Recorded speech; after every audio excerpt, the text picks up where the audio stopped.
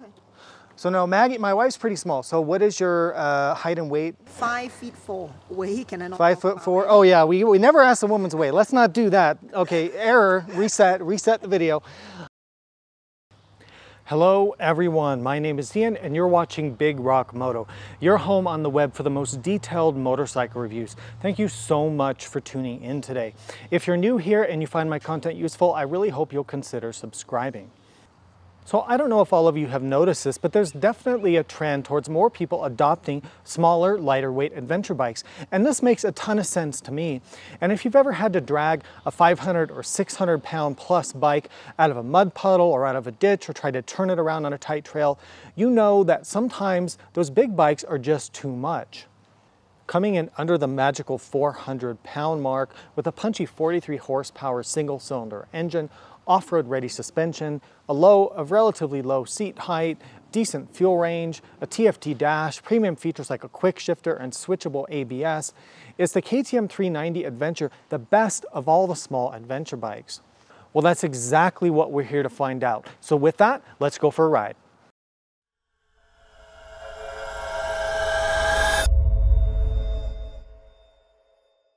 So here's how I'm going to break down this review for you. First, I'm going to show you the riding position of the bike. I'm going to show you the passenger position. Then we're going to take a tour around the bike, talk about its important specs, show you the features. Then we're going to drop the bike down, show you how it is to lift up. Then we're going to take it out on the highway and show you also off-roading, how it is to do off-road. We're also going to take it on a freeway at high speeds to see how it does there. Then we're going to come back here, we're going to talk about the pros and cons of the bike, talk about the competition, and then we're going to have some final thoughts. All right, so let's look at the riding position and seat height on the 390. So it's a 33.6 inch seat height. I'll put the millimeters here below, but the seat's pretty wide. So here's what that means. Even though that seat height sounds pretty low, it's deceptive. And this is the problem with seat heights listed on motorcycles. The KTM 390 has a pretty wide seat, which makes it a little more comfortable. But the problem is it makes it a lot taller feeling. So even though I'm 5'10" or about 180 centimeters tall with a 32-inch inseam, fairly tall person, but it's still actually, I can't really flat foot on both sides. It's not tall for me, but I think if you're expecting a really short adventure bike, like something like a Enfield Himalayan, it's not that. It's actually still pretty tall, almost as tall really as something like a KTM 890 Adventure. So that's something you're definitely going to have to keep in mind. Now the riding position is very neutral, very good, a lot of leg room, extremely comfortable, no issues there. So let me grab my wife Maggie and we'll show you the passenger position. Okay, so let me have Maggie jump on. Okay Maggie, come here and jump on the bike. Okay. Okay. So now Maggie, my wife's pretty small. So what is your height and weight? 5'4" weight. Can I not? 5'4". Oh yeah, we never asked a woman's weight. Let's not do that. Okay, error, reset the video. Anyway, she's pretty small, right? You get the picture. Now how do you feel? Are you pretty comfortable? How's the seat and how is put your feet on the pegs, okay? Oh, where's the pegs? Ah, okay. Hang on. Oh, there two. Yay. Okay. Yeah, I feel comfortable. So anyway, I don't ride a lot, but yeah, she's been a passenger before. We used to ride together, but you can see from the video, you know, the position that we're in. So actually, it's not too bad. I don't feel too cramped. She seems to have enough room. I have a lot of room. But I think if you have a bigger, heavier passenger, it could be somewhat of an issue. All right, dropping and lifting the bike. This is inevitable. If you ride off-road, you're going to drop your bike. You're going to have to pick it up. So let's take a look at how the bike drops, how it lays, and then how it is to pick up. So let me grab the camera and kind of show you how the bike is laying. All right, so here from the front of the bike, you can see it's kind of resting on the engine guard there and on that hand guard as well. And then here, coming around to this side, yeah, you can see the hand guard and it's probably touching the foot peg and things like that. So yeah, there's a good shot from showing it dropped from the back. Now let's go back on the tripod and show how it is to lift the bike.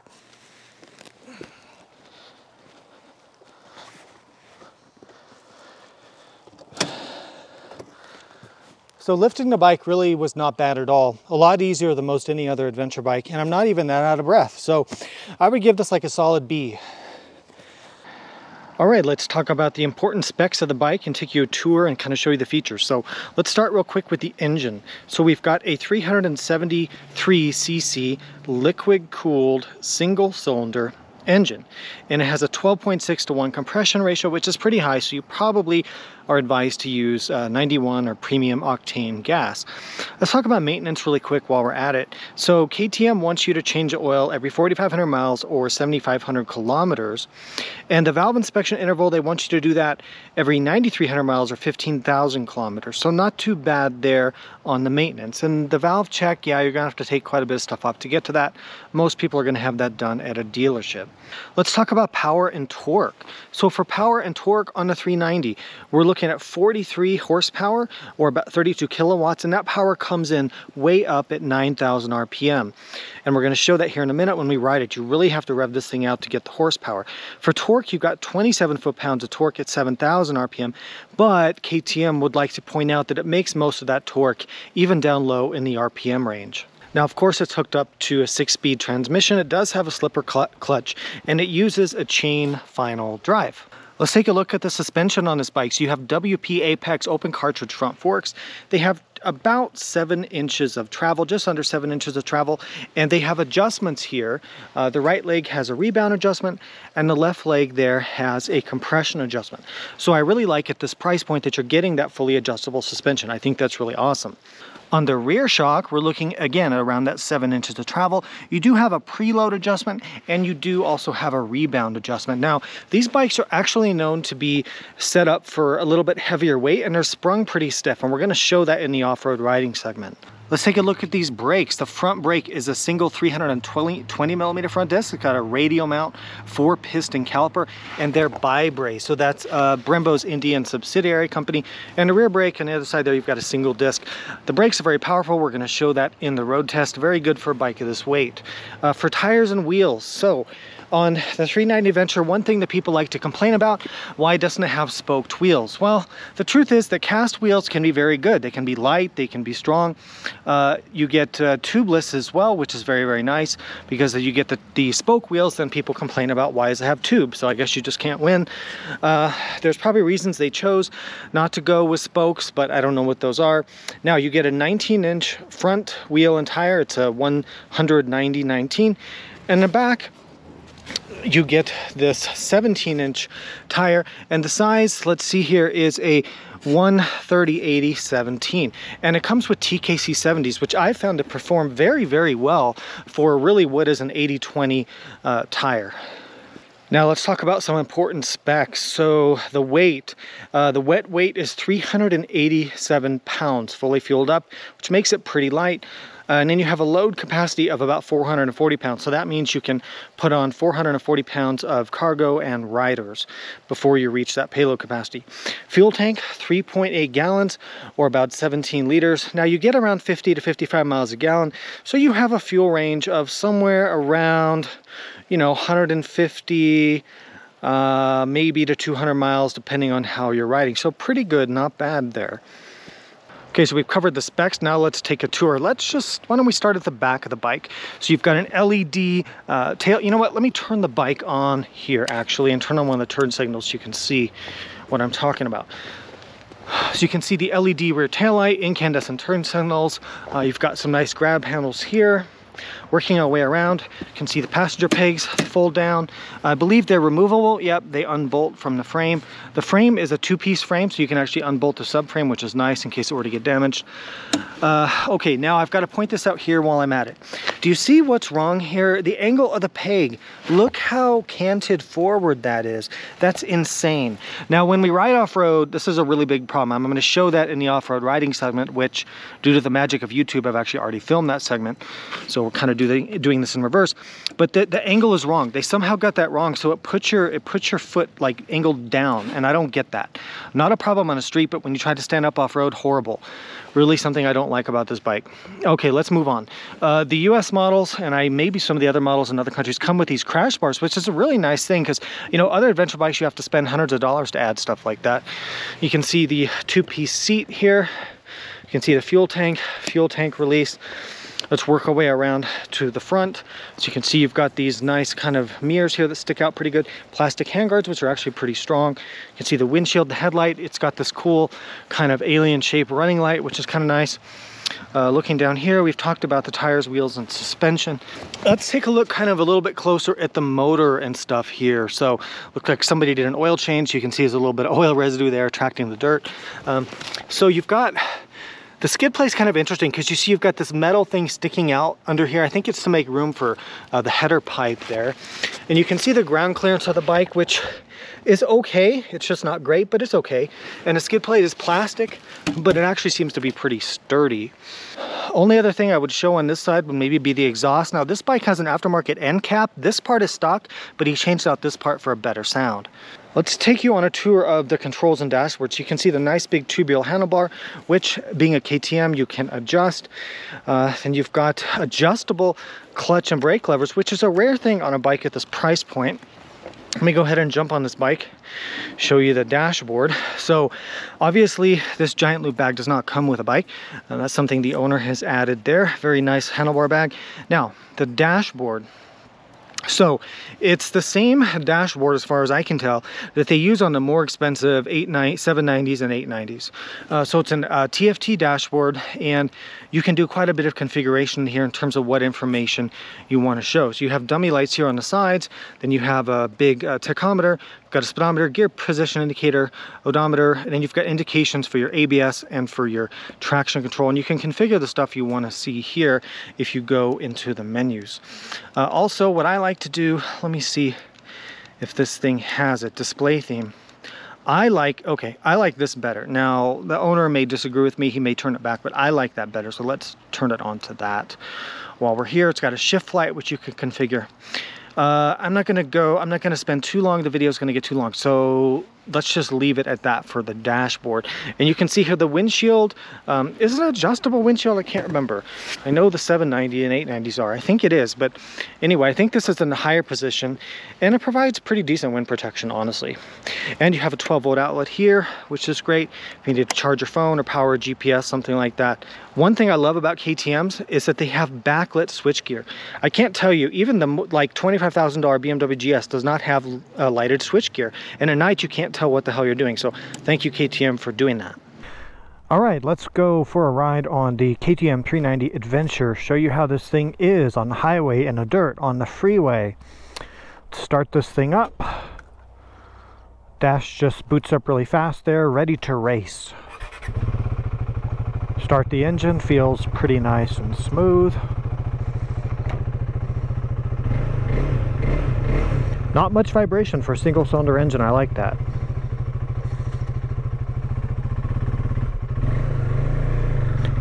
One thing I have noticed about this bike is if you take off when the bike is cold like I'm doing now, sometimes the fueling will be very strange, jerky, and it'll kind of want to stall out. And that's a known issue with these KTM 390s. It's a bit weird with the fueling when the bike is cold. And the owner of this bike told me that they've had it stall out quite a few times if they don't let it warm up for a few minutes before riding.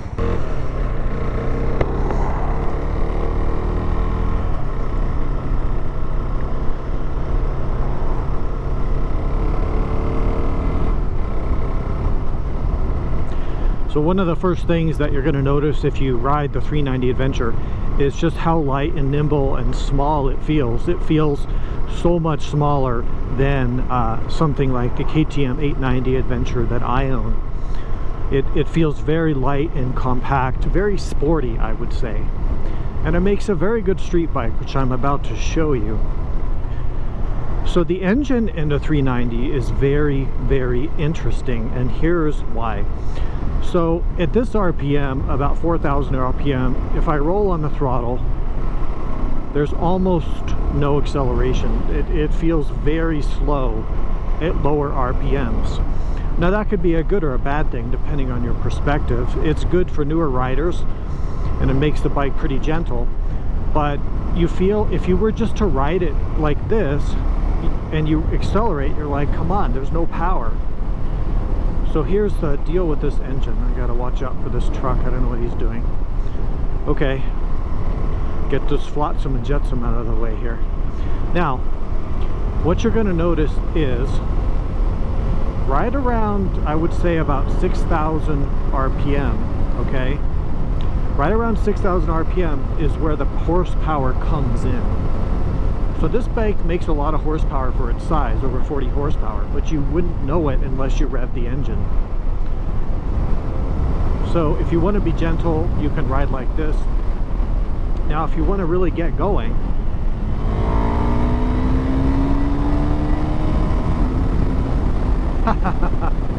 very fun. What a great little engine this is. It's got plenty of acceleration, plenty of pickup, especially when you consider the price point, the size, and the weight of this bike and what it competes with. The handling, the chassis, everything, the brakes are very sporty. I'm really surprised. I mean, pitching it through this corner like this is really good. Like, this is really fun.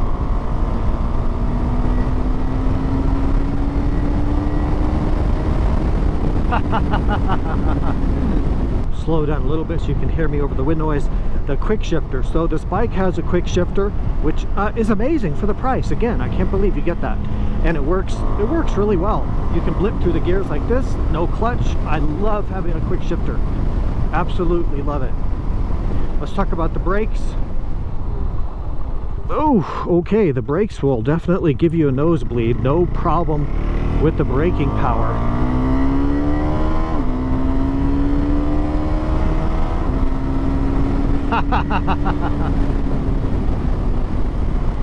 I mean, this is really shocking to me how good. I just expected it to be like kind of a budget bike, but man, this chassis is so good. And I guess it just proves the point that lightweight is really the way to go. Having less weight makes everything better. Less weight means the brakes work better. It means it accelerates better. It turns corners faster. It's easier to, you know, get around at low speeds. Less weight is the solution to every problem. Windshield works pretty well at keeping the air. The air is hitting me about in the bottom of my face shield. And I'm sure you can hear that on the video. But there's no buffeting. It's a smooth wind flow. I don't feel wind buffeting, so I appreciate that very much. Okay, let's do some acceleration.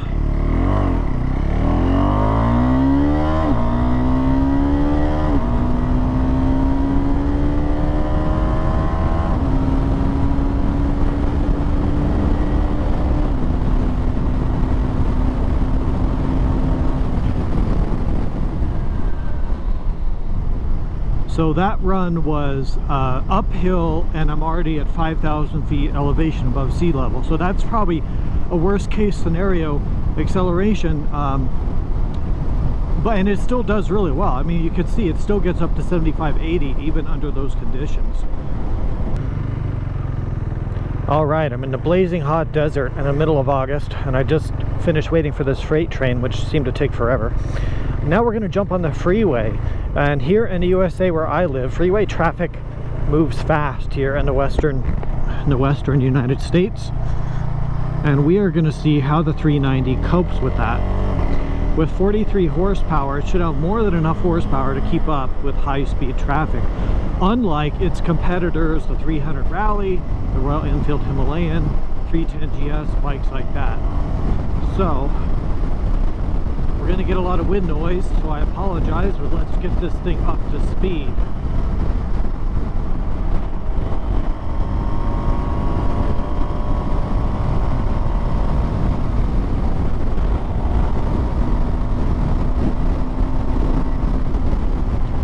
There's 86, 87 miles an hour, and this thing is still accelerating. This thing will definitely touch 100 miles per hour, which is awesome for a bike in this category.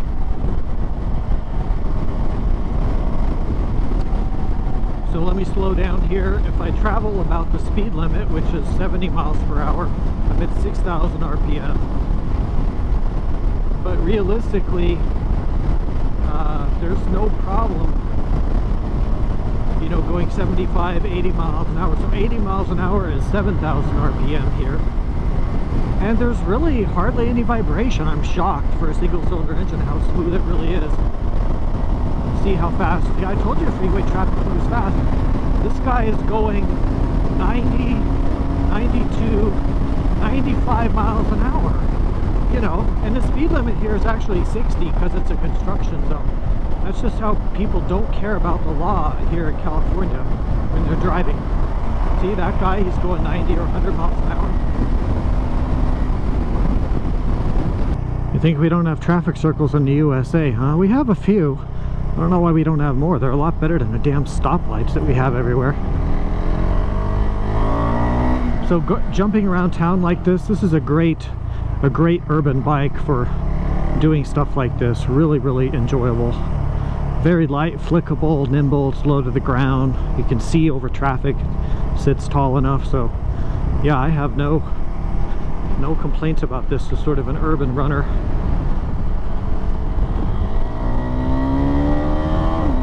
Let's go. Come on.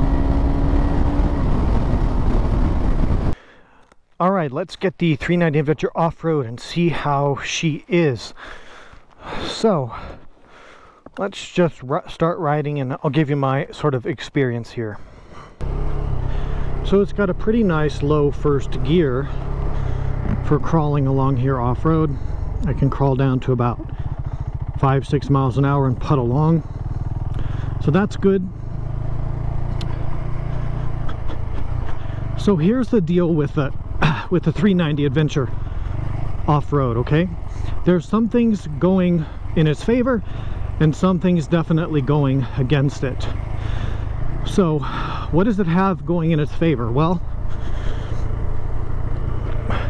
what it has in its favor is it's small and light and nimble and it's not intimidating to ride and it's low to the ground. So that's going in its favor, right? At 370 pounds or whatever it is, it's very light for an adventure bike. What are the things going against it? Well, it doesn't have a ton of ground clearance, so you have to be careful not to hit any really big obstacles. There's two other main things. One is that the engine is not particularly well suited for off-road. Because it doesn't have really much low-end grunt. I mean, it's fine, it's not really a problem. It's just if you want to kind of break the steer with the rear tire, get a little bit more advanced or get a little bit more aggressive with it, you really have to rev the engine out, just like we were showing on the street, right?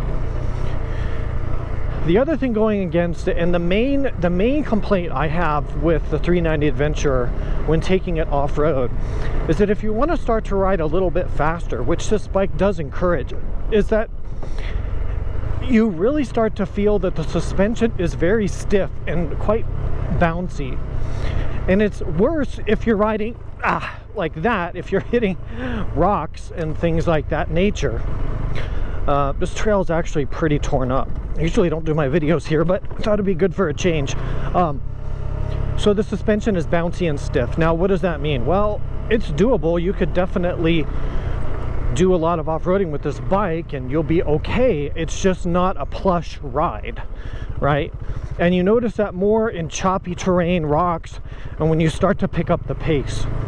But if you're riding at a more sedate pace, just sort of, you know, touring and just kind of putting around a little bit and exploring, and you're not trying to get super aggressive, then the 390 is amazing. It changes direction super fast. It's just easy to ride and it's fun, just like on the street. That fun does translate to off-road. But what I find is that so I'm kind of two minds of the suspension. One, I'm proud of KTM for not underspringing it and underdamping it like most bikes. You know, something like the 300L Rally, just on that stuff I was hitting back there, I would have bottomed out the 300L Rally. It's comically bad. The 310GS is bad. The Royal Enfield Himalayan is actually pretty good, actually, with the suspension on the Himalayan. So what if I stand up? Oh yeah, so here's my third big complaint off-road. It's these damn foot pegs. Pardon my French, but the foot pegs, they're angled forward. And I showed this in the tour and the walk around, but my God, what it does is that you can't, you see, I'm trying to, when you're off-roading and standing up, you want your feet to be somewhat level, right? And this bike is the only bike I've ridden where the damn pegs are angled forward, so it forces your boot, your whole foot, to be angled down towards the ground, and that's just idiotic. I don't get that, and is something that thankfully I believe could be addressed easily by just swapping out the foot pegs for an aftermarket peg with a corrected angle. I sure hope that's the case, because that would be a deal breaker for me if it wasn't. But yeah, so when you're sitting down, the foot peg angle is fine. It's when you stand up that you notice that angle, and it really sucks. Okay, there's some big rocks here. But overall, the 390 Adventure riding off-road, it's very good, very capable. A lot more capable than you might suspect for sort of a budget-oriented kind of bike. And I would be very happy to do this. I would be very happy to use this as an adventure bike for fire roads and things like this. It works really well. And because of the size and the weight is so much smaller than the big adventure bikes, like this trail right here, it gets pretty difficult up ahead. I'm not showing that yet, but I would not take like a 1200 GS on this trail. No, there's no way. Too big, too heavy, too intimidating, just not enjoyable, even though it's technically possible. This bike, yeah, I mean, rip it up, it's fine, it's great. Because again, it's so small and light, it's not intimidating. Yeah, see, if I start to ride any faster, ooh, that's a big rock. Start to ride any faster than this, the suspension starts to get really rowdy and really unhappy with me. But look how I can just chuck this around, and I'm not even on knobby tires. This is so much more fun than a big adventure bike off-road. In some ways, this is even more fun than my 890, to be honest. And I can ride this through these bigger whoops and bigger bumps without not bottoming it out. That's so impressive. That's so impressive. Most bikes I would be totally bottoming out through here, and this one doesn't. So maybe that's the trade-off with the suspension being a little bit stiffer. So I've got that traction control off now, so I don't feel the throttle cutting out when I'm going up these hills. Anyway, let's get back to the house and start to wrap up this review. All right, so I hope you really all enjoyed going on that ride for me as much as I enjoyed it. So let's talk about the competitors to this bike. What are the direct competitors that you might be cross-shopping? So there's really 6 main competitors that I think this bike really goes up against. First is the BMW G310GS, we've got the Honda CB500X, the Royal Enfield Himalayan, we've got Honda CRF300L Rally, which I'm actually doing a full test on right now, we've got Kawasaki's Versys X300, and of course we've got the Kawasaki KLR650. Let's start with the BMW. So I did a full test of the 310GS very recently on my channel, and I'll link that somewhere here. Go watch that if you're interested. The BMW does not feel as good a quality as this. It feels quite cheap. The suspension is very bouncy and very soft. It's not as good on-road or off-road as this bike, and overall, for the money, this thing will run circles around the 310GS. Sorry, I'm just telling you like it is. Now, I like the little BMW. I think it's a good little bike. This is just a lot better. Let's talk about Honda CB500X. That's a very well-respected bike and one of my favorite adventure bikes for sure. So the Honda has a bit more power and torque. So it uses a twin-cylinder engine, a parallel twin. So it's smoother than this, although not a ton smoother. This is actually pretty smooth for what it is. The Honda is a little bit better like on the highway, you know, if you need to cruise a lot, like 75, 80 miles an hour, although this thing is not very far behind. One thing on the Honda that you want to note is that it's not quite as good off-road as this. And this is also a lot lighter. This is like 60 pounds lighter than the CB500X, and that's a big deal. Makes this bike feel faster than it really has any right to be, handle better than it should, and really, if you're looking at the 500X, you really should be looking at this too. Let's talk about the Royal Enfield Himalayan. So I'm actually doing a full test on that right now. I'm just going into production for that, so that'll be coming out soon. The Royal Enfield has a lot of character, has a lot of charm. I get why people like it. It's also got a 21-inch front wheel, a little bit better for going over obstacles off-road. The suspension on the Royal Enfield is softer, it's more plush, so you don't get the bouncy ride that you do with this. But the Royal Enfield is not sporty at all. It's slow. The engine has decent torque and it's predictable, but it's slow. This thing will run circles around it. on the street and off-road, although the Royal Enfield rides a little bit more plush, you can ride this thing faster, in my opinion anyway. The other thing about the Royal Enfield is that you're really limited to 65 or 70 miles per hour or around 110 kph, and that's kind of a deal breaker for a lot of people like me who need to travel at 80 or 85 miles an hour to keep up with traffic, as we've shown this bike can do. What about the Versys X300? Well, unfortunately, I have no experience with that. Kawasaki doesn't have one in their press fleet. I've asked for it. Maybe we'll get one next year, and I don't know anybody who owns one. It's just a rare bike, and unfortunately, I haven't been able to test it. What about Honda CRF300L Rally? So I'm doing a full video series on that bike now called ADV Lite, where I'm doing upgrades to it to see how good we can make it. Here's the differences in a nutshell. The Honda has a much more plush, longer travel suspension. It's a taller motorcycle than this. It's a little bit better off-road for riding through rough terrain because it's got that more suspension. The Honda's a little bit lighter. On the highway, whether it's twisty roads or freeway, I would take this bike any day. This bike has more power, it handles better, has better brakes, better suspension. A lot of things like that. So the Honda's a bit more of a dual sport with like a windshield and a little bit larger tank. And this is more of kind of like a street bike that can do some off-roading. I hope that makes sense. Now the Honda's very limiting in my opinion because number one, the suspension is horribly soft. And number two, it can't go over about 70 miles per hour in real world conditions. And we showed this thing can go almost 100. So that's a huge difference to me. But they're very different bikes and the Honda still has a lot of appeal. Now, what about Kawasaki's KLR650? Oh boy, the KLR is its own beast, right? The KLR is way heavier than this. It's about, what is that, 80 pounds heavier? And it feels it. It feels 80 pounds heavier than this bike. It's taller. It's not as good for shorter riders or newer riders. I think for beginner riders, this is way better than a KLR. The KLR is like a pack mule. You can load a lot of stuff on it. The engine, while it has actually less horsepower than this bike, has more torque, so it's got that low-end torque that kind of pulls you along. The suspension on the Kawasaki is plush. It rides very smooth off-road, which is not like this. But overall, if you told me like right now, you have to buy this or KLR, I'd buy this every single day of the week. It's just more fun. All right, let's quickly cover or recap the pros and cons to this bike. We've talked about a lot of this, so I'm gonna gloss through it really fast. What are the pros? Number one for me, fun. It's engaging, it's fun to ride. That's what I like about motorcycles. That's why I ride motorcycles, and this fits that bill. It's a very good street bike. It's a far better street bike than I expected. It has a lot of power, handles great, so agile, very fun to ride on the road. Off-road, it's also very, very capable. And also the value. So the value is great on this bike. I mean, TFT dash, switchable ABS, switchable traction control, quick shifter. You know, it's an amazing value for the money. I don't even know how they do it. Really, really good. And nothing on this bike really feels cheap. What are the downsides to the KTM? Well, they're certainly there, and we've talked about them. The foot peg angle is all screwed up. I don't know why they did that. The seat is kind of stiff and hard.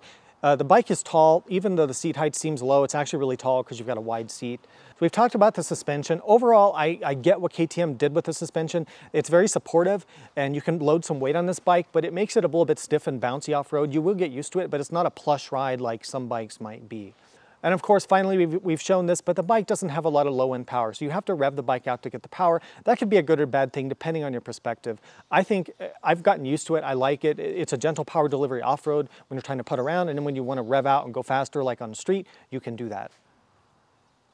Final thoughts on KTM's 390 Adventure.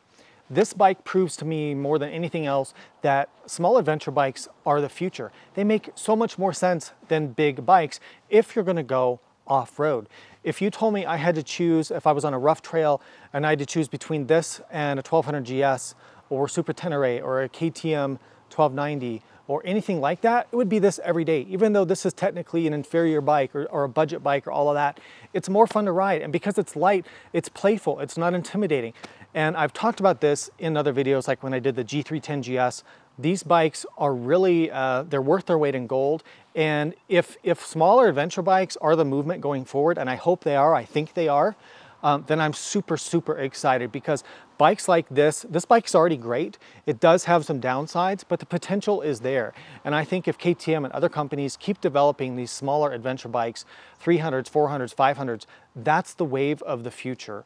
And I'm really, really excited for it. I think it's going to benefit all of us. We're going to have more fun riding off-road, but still be able to do some highway riding as well, which is why we have adventure bikes. So I sincerely hope this review was useful. I hope it was informative. If it was, please support Big Rock Moto, and there's so many ways to do that down in the description below. And of course, please subscribe if you haven't already. Thank you so much for watching. Please ride safe, and I'll see you out there.